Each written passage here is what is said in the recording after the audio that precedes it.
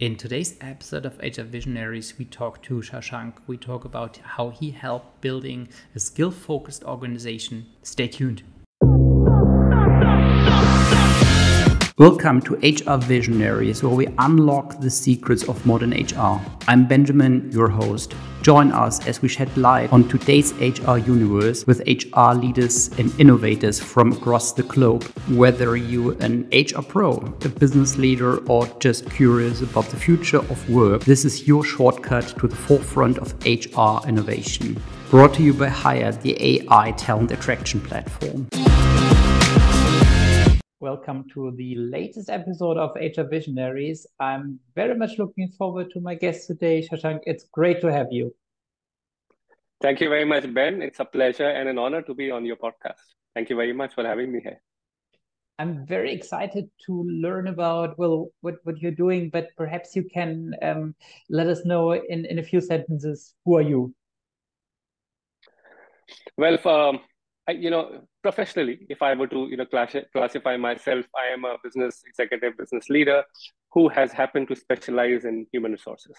HR partner, someone who works very closely with the business, loves to work with business, makes an impact on, how the business outcomes are and shape the culture of organizations. And I've been fortunate enough to have an experience in different kinds of geographies now, different companies, large companies. Last 13 years, I'm at BMC Software, where I started off as head of HR and chief operating officer in India. I went on to become the CEO and the head of HR. I also looked after the HR for Asia Pacific region. And then for last 3.5 years or so, I set up the entire function of talent as an architect of talent programs based out of the US, the headquarters. So I've had, diversity in that experience, richness in what I have been able to do. And I completely enjoy what I really do on a day-to-day basis. You get paid for doing something that you find as fun. Well, that's great, right? It's a bit like an astronaut, perhaps. It's I must say, I always look forward to this. Well, let's say it's an elevator pitch, because it tells you so much about a person. So since you mentioned in the very beginning, you are a business leader who happens to specialize in HR. Why is that so important for you? To be a business leader who happens to specialize in HR? Well, my Exactly. education was as a specialization in HR, but I very quickly understood that whether it's HR or finance or marketing or sales, they are all the engines that drive the business. Business exists for a purpose, and that purpose needs to be accomplished for it to be successful. And each one of us brings certain value from our respective specializations to add value to the business and the business outcomes. And therefore, it's very, very important, whether I'm a HR professional or a marketing or a sales or a finance, that you understand how the business really operates. How does it make money? How do people relate with that business? What outcomes is the business driving? And if you do not understand that intrinsically well, you may not be as successful as you think you should be. I think it's a very important perspective to realize, well, as an organization, it's a bit like an organism, right? So you can't live without certain parts, and therefore being interconnected is so incredibly important. Not just to appreciate other people's work, but also understand, okay, how can I be more effective in my role, and how can I serve the company in a more efficient way? Absolutely. It's like a jigsaw puzzle, and different pieces need to fit in exactly well to be able to have that clear picture at the end of the day. So, I think I've completely enjoyed this journey of being in an HR role, driving business outcomes, and I don't think there could be any better, success or pleasure out of success from there. Well, you mentioned before that you have assumed the roles of regional HR heads. Can you take us bit with you on this journey. So when you took up your first leadership role, what were your thoughts back then? Scared. I was I was not even 40 then, and I had seen my bosses who were head of HRs at that moment. They were relatively more senior. I wouldn't say older, but you somehow have the sense that you have to have lot many more years of experience, a lot of gray hair, sagging skin, to be in that position. One of my bosses was a very outstanding communicator. He was magic on stage, and I never saw myself like that. So I was petrified initially when I took up this role. I was confident because I had been, like the second in line for a few years before that. But being the person now who has accountability, who's the face of the function in front of the organization and to the external world, it took some getting used to, So just to give a funny example, I think on the fourth or the fifth day, there was a program that was getting when I joined as the head of HR. I was asked to inaugurate a program that was happening in the office, and they said, "Oh, you have to give a speech." And I said, "What? Me speech?" uh, and that must have been the shortest speech anybody would have given, because I literally said, "Hello, I'm Shashank. Welcome to this program. Thank you very much. Enjoy. All the best." And I was off. But I realized that people want to hear, people want to get context of what is happening, why it is happening, how is it going to benefit them. And I think I sort of grew into this role of being a leader, and driving things forward from there on. So from being petrified, scared, nervous, excited, I think it just came on as you realize the significance and the value of the role itself and the trust that the organization has on you. Well, it just mentioned you grew in your role as a leader. How do you effectively do this? So my question evolves a bit around, well, I think there are quite many people around who desire to be a leader. Some people desire explicitly not to be a leader, but particularly those who desire to become leaders. Not everyone is born to become a leader. Not everyone has, well, a lot of emotional intelligence. So how did you become a leader, well, that is effective in leading an organization and leading people? I think it's perhaps most important. Yeah, I think I've been fortunate enough. I had enough role models in front of me who were great leaders. I start with my own family. My father, he was a head of a research and training institute. I saw him lead people. I saw how people revered him and followed him wherever he was. And then when I started my life, in college, similarly, I had great professors who I looked up. And when I started my career, uh, I mean, I think I've been absolutely blessed. I've had some wonderful, outstanding managers who taught me very well on, how a leader should be, what is expected of the leaders. And then on the way, I also met and came across certain not so good leaders. And I still learned from them to really say, okay, what is that one should not be as a leader? What is, uh, when I moved from one company to the other, this is about 20 years back, the CEO of my company sent a note to me saying, now that you're in a leadership position, do what you thought you always wanted to do. And I think all the training, all the learnings that I had from my other managers, bosses, etc., just brought me into that sphere where I knew, yeah, this is what I should be doing. And then, of course, you pick up skills, you learn, you observe. There are some formal trainings that you go through, but a lot of learning happens informally by observing others, by various other things that happens in your life. What kind of skills do you look for, or sorry, I do it again. When picking a role model, what do you think are the 3 or 4 most important topics or items you would want to tick on your checklist to decide whether he or she is a good leader or a role model that is perhaps well, serves as a negative example? I think first of all, a leader needs to have a sense of purpose and a clear articulation of what that purpose means, why that purpose is crucially important enough. The other thing that I've always appreciated in the leaders that I've had is their sense of empathy, empathy with the environment, empathy with the people who they work with. Not everybody is blessed, brilliant. A leader's job is to essentially carry everybody along together, not just focus on who is the sharpest among themselves, among the people there, because everybody brings values from a very different perspective. Then being collaborative, being able to inculcate some of those values that it is teams those are that succeed and not truly individuals on their own. Being caring enough, not just for the business outcomes, but for the people who drive those business outcomes.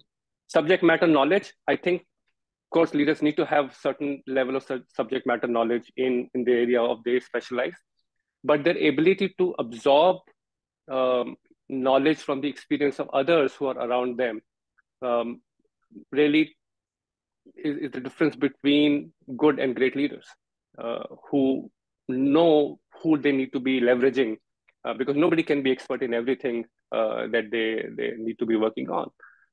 So being able to rely, be able to delegate, be able to inspire others from their vantage point to excel.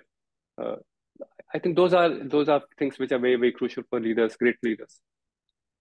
Well, when you now coach your team members, how do you coach them to acquire all these skills? Given purpose, empathy, that's not trivial, right? So it's actually pretty hard. So one could gain knowledge super easily, but a sense of purpose that's deeply rooted in one personality. It is, and sometimes you have to provoke people to think about that sense of purpose. So fundamentally and foundationally, I've had the pleasure and privilege of mentoring and coaching quite a few people. Many of them are senior executives themselves now. And I found that everybody has a very unique way of thinking and evolving themselves as professionals. My role in all those relationships has been someone who has nudged people into thinking and articulating what their sense of purpose and where their purpose lies. Obviously, everybody, because they are wired differently, they think differently. I've been very careful in all those conversations that I'm not telling people what to do. I would hate to tell people what to do here. I think in a very classical manner, you teach people how to fish. How they do it eventually is left on their own, on their own volition. So you teach people how to fish, they will learn how to fish in different kinds of waters. And I think that has been my objective with every individual that I've worked with. And by the way, I also believe coaching or mentorship is not one way.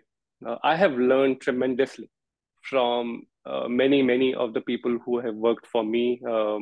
And I every conversation, I sometimes I find that, there's a lot that is coming back to me from these people here. Because again, going back to the thing, everybody brings certain unique characteristics to the conversation. So when talking about these soft skills, I must say I find it actually quite interesting how the importance of soft skills like the ones you described have increased so tremendously over the last few years, and I personally believe that the rise of generative AI, those skills will become so much more important, given knowledge and the skill of acquiring knowledge will perhaps no longer be the bottleneck, but it will be other skills you need to have in this new world where people can delegate rather trivial tasks to AI, and therefore the human-to-human interaction will be absolutely absolutely decisive in everything that is related to career, building a team, building a great company. That's a great point. And by the way, Ben, it is not something which is very, very new. It's not something that is being driven only by the advent of or ease of generative AI being available to all of us now. I think it's been coming in for a number of years, almost like a decade or so, ever since technology became so ubiquitous. Everybody has access to technology. Everybody has access to devices. There's software available, apps available, everything. I think the power skills, as I would call them, the soft skill doesn't give you the right context of it. I think they're truly power skills because technologies are transient. Technologies will come and go. They're the power skills that people possess, their ability to connect with each other, interactions, or their ability to collaborate in a world which is so dispersed today. The resilience that you require. I mean, I started to talk a lot about resilience during the pandemic because that was I've always believed human beings are extremely resilient from the Stone Ages right through all the eras that we have lived through. It's a skill, it's an attribute, it's a characteristic that has stood by us in all periods of time. There has been no period ever in the history of mankind that has been stable because things have continuously been evolving here. So the ability to be resilient, ability to adapt, ability to find meaning and value in what you do. So generative AI today is changing a lot of things. Like you said, it is already taking over a lot of mundane processing activities that we do. But it is also now freeing up capacity in us to be able to do higher level jobs. And again, our ability to adapt and be resilient in this phase of figuring out what does that mean. That a bunch of work that you thought was, integral to your day-to-day life suddenly gone because it's being done by AI. Now, what is that you're going to do? What skills do you need now? And it will depend on how adaptive you are, how resilient you are, and how curious you are. What kind of learning agility do you bring? Those are power skills, I believe, which are becoming even more crucial as we speak today. Well, when also looking at your career in very different jurisdictions, when you progressed from one to the other country, or when you moved to the other country, what were so how did you approach this? So what did you have in mind when you were kind of mature in one role and then assumed another role in a different country, in a different jurisdiction? So what were your thought process behind that? How did you prepare? How did you assume the role? So I see nobody likes change. All of us, as much as we say change is inevitable, but tell me, is there any person who really says, "Oh yeah, I love the change. I want this, everything to be changed." It was hard, to move from a place where you lived, all your life, and a significant part of your life, or you're used to a certain environment, and then you move on to completely different, and you make yourself vulnerable. You're completely out of your comfort zone, and it was hard when we moved to the US from India. I was about 49 when I moved. It's pretty late in life to be making that kind of move, and you don't know anything about it. Obviously, I'd been here all the time over the years, but it's very different visiting a place as a tourist or as if for meetings or conversations or stuff like that for short durations versus coming and living. And it is hard to acclimatize yourself. And we moved during the pandemic. Pandemic was still going on, so the social distancing made it even more harder to interact with people, make new friends. But again, I think I will give a lot of credit to the sense of resiliency and adaptiveness. I have lived in 14 houses in my life, so I'm pretty used to being on the move. And I believe fundamentally, I believe that every move that I've made, whether it was houses or cities or countries, has brought additional value to me and to my family. As nervous as we were, as difficult the time was, we knew this will pass. and 6 months, 9 months, a year, we would be good. So yeah, and that turned out. It turned out just like that. Well, I think it's super interesting what you just said. So it's not moving. It's not easy to move to a different country when you're in your late 40s. I was wondering how this kind of mindset shapes also your approach towards like the changes in the world of HR that we have experienced in the last few years. However, we will experience probably even more change in the next few years. Well, when I started my career many years back, I don't even want to say how many years now. Uh, Everything was manual. Our HR truly did not have the same level of respect it enjoys today. You really had to fight hard to get a seat on the table with the chief executives or with the ALTs of whichever organization. And I was very young. Obviously, I was far away from those tables, but I saw even my bosses and managers struggle to be able to find the relevance in midst of just the priority of running the business. To the point where HR became absolutely, by default, HR had a space on the table there. I think the struggle has always been subsequently is to how do you maintain that place?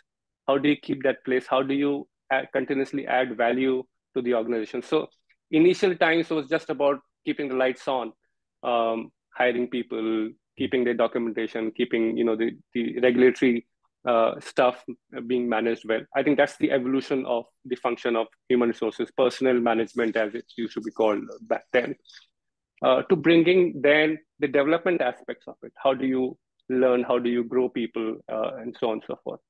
And then later came the concept of business partnering, which is where I think people of my generation really greatly benefited, because one is that I would really think our generation of HR partners started to get a little bit more deeper into the business, understanding what does that mean?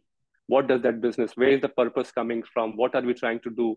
How do right kind of people make a difference to your business? So hiring people, getting more thoughtful about it.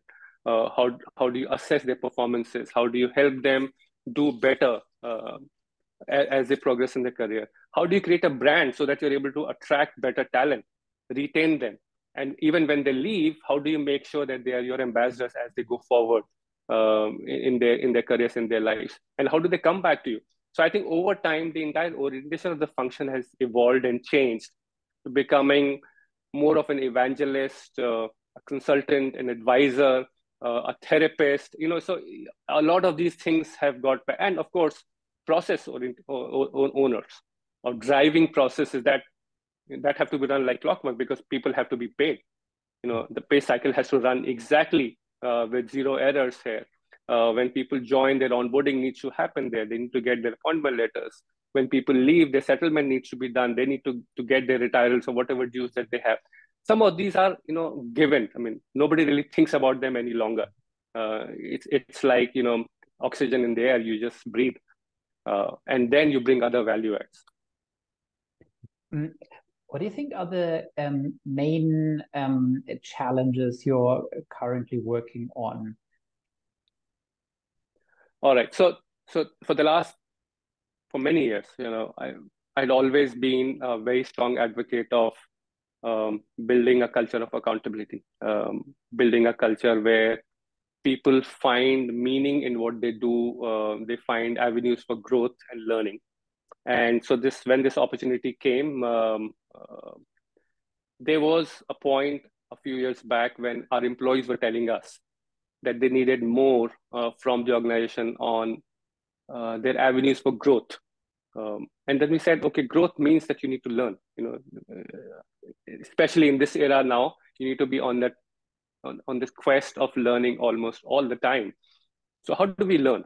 And that is where this role came around as a talent architect. And I visualized myself as an architect building a house. And that house needed to have a solid foundation of means and mechanisms of how should people relate with each other from an organizational context. So I drew up the the structure there are using the context of find, grow, and keep. How do you find people, which has elements of how do you find people internally, the right kind of people that you need, and how do you find people from the external market. The second was grow. Once you found them, what kind of assessments people need to have so that you know you have the right kind of people. And now that you have them, how do you continuously help them grow and develop as as technology evolves, as business evolves, as the need changes, and so on and so forth. And then once you have done all of that, how do you keep them and keep them happy, engaged, whether it's your initiatives of diversity and equity, or community outreaches, or total rewards, listening to people, all of these elements. So I built that framework, which allows the entire HR organization to reorient itself into this paradigm on how we do find, grow, and keep. So that was foundational. And then again, we were just coming out of the pandemic. We realized that people are no longer working the way they used to in the past. You cannot now make people learn simply by putting them in a classroom, because classrooms don't exist any longer. You work in all kinds of time zones. There is more appreciation for your different style of learning. And so I came up with this anytime, anywhere learning methodologies. So it doesn't matter where you are. It's democratized. It doesn't matter whether your business unit has money or not. If you need to learn, if you want to learn, there's opportunity available to you. So this entire house was built out on a solid foundation, built the walls of these philosophies of anywhere, anytime learning, a more solid methodology of assessment of talent came in along with that, brought in tools and resources for it. So now we had the house, and then we said people need to have strong leadership capabilities to be able to drive this organization forward. So what should that look like in this time in context of our company? We identified 6 leadership skills that are crucial for us, our success as we evolve, and then 5 stages of leaders, from being a new manager for the first time in your life to getting a little bit more season behind you, middle management, and then executive management. So different stages in lives of managers and leaders have different needs of their own learning and development. So brought in programs for that. So my vision of the house was, once you have the basement, once you have your foundation done, your walls and the roof in there, everything else is modular. So be agile. Try something. You don't like the curtains? Change them. You don't like the paint on the wall? Put a wallpaper on it. You don't like the furniture? Bring a new set of furniture here. So that's the way I've approached this thing, being very agile, very iterative. Keep bringing changes as you evolve. Keep listening to people and what they're liking, what they're not liking. So not everything that I've tried or have tried has succeeded, but most have. And wherever things have not succeeded, not given the due outcome that we're looking for, we were quick enough to go replace that with something else. In my mind, sometimes in this time and era, again, status quo is our biggest enemy. I think we've been very successful in pushing the envelope with regards to moving off that sense of inertia that status quo brings to you. Well, I totally hear you. This is a very desirable outcome. However, were there some people who were reluctant? There's some obstacles in the way to achieve this. Well, a very agile organization, as you already said. Well, it's a bit against our nature of standing still. Well, everyone says I don't like it. However, most people are pretty comfortable, right? Absolutely. Like I said earlier, theoretically everybody says I love change and change should happen. It's inevitable, but when it happens, you don't like it. And I'll give you this funny thing is that we launched a program and I was in front of employees and large group of people, and I said, you guys, and there's a rhetorical questions when I was on stage to ask, how many of you guys want to grow? And every hand in the room went up. It says, how many you think learning is integral to growth? So I think majority of hands still went up. And it says, so if we bring programs that will help you learn and that should help you grow, how many of you are willing to take out time today to be able to do that? There were lesser hands, but I think still, a lot of hands up. Yeah. And when we started something and we had booths right outside that hall for people to go sign up, less than 20% people signed up. So and that it dawned upon me. I mean, intellectually, I think I understood this earlier, but it was like that learning, like many other things, is discretionary. Not everybody has the same muscle or the need to learn. And so my philosophy ever since has been that I will create opportunities for people. I appreciate that there are some people who love to learn virtually. There are some people who would love to come in a class and learn with. Some people would need a facilitator. Some would like to do completely on their own. And therefore, the need to have that diversity in our offering that allows them to learn at their own will and their own pace. The second is draw the right linkages, and which is where my next phase of work came in, was to say, why do I need to learn? And how do I know what I need to learn? And that is where I started to drive this concept of becoming a skills-focused organization. And it's very important sometimes, though we are a technology company, we were not very focused about what skills we have or what skills we need. So again, we built a separate framework for that and brought in technology platform that allows employees to assess their current skills, identify gaps to what they want to do. And I always draw this analogy of going on a road trip. You need to have your GPS navigation, Google, Apple, whatever you use. It tells you where you are today, now, when you start your journey. And then you identify where you want to get to. And then you have choices. Those choices tells you want to take, scenic, beautiful routes. You want to take pit stops somewhere, where you want to refuel yourself, you want to relax. Some people want to go fastest with no red lights on the way. Some people are comfortable with anything.